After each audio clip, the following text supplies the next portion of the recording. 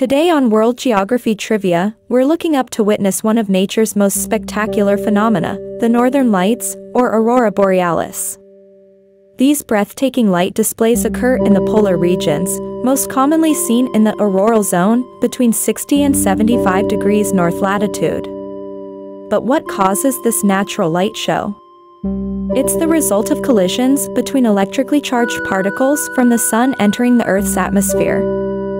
The different colors we see are due to the different types of gas particles colliding. While they're called the Northern Lights, did you know there's a southern counterpart called Aurora Australis? Let's explore the science and geography behind these mesmerizing celestial displays.